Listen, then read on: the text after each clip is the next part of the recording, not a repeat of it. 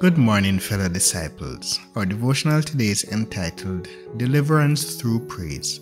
Let us consider the potent weapon of praise as revealed in Psalm 149 verse 6.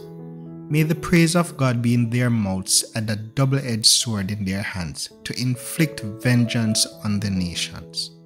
This isn't a call to physical violence. It's a powerful declaration of the transformative and liberating power of praise, a potent force in spiritual warfare capable of bringing deliverance in profound ways. Before we delve into the verse, let's define deliverance in this context. Deliverance through praise isn't merely a feeling of joy.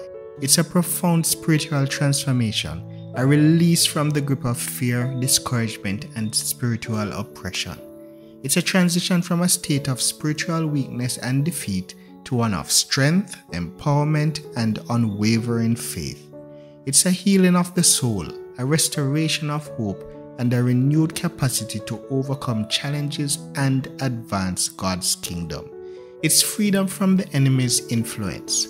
It's the empowering presence of God's liberating power. The verse vividly portrays praise as a powerful weapon. May the praise of God be in their mouths and a double-edged sword in their hands. This isn't a literal sword, it's a metaphor of the potent spiritual force of heartfelt worship. Praise, when offered with sincerity and faith, becomes a weapon against the enemy, a force that breaks down strongholds, dismantles oppressive structures, and brings spiritual liberation. It's a declaration of God's sovereignty, a proclamation of His power, and a confident assertion of His victory.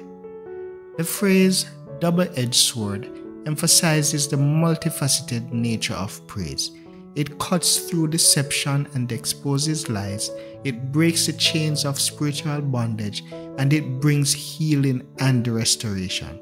It's a weapon that attacks the enemy on multiple fronts, bringing about spiritual deliverance on both an individual and corporate level. How are we empowered from this verse? This verse empowers us to engage in spiritual warfare not with fear, but with the potent weapon of praise. It reminds us that heartfelt worship is not a passive activity. It's a powerful force capable of bringing about significant change both in our lives and in the world around us. Today, I challenge you to make praise a priority in your life. Set aside dedicated time for worship, allowing the joy of God's presence to fill your heart. When facing challenges, turn to praise as a weapon against fear and discouragement. Let your praise be a declaration of God's sovereignty, a proclamation of His power, and a confident assertion of His victory in your life. Let us pray. Father God, thank you for the powerful weapon of praise.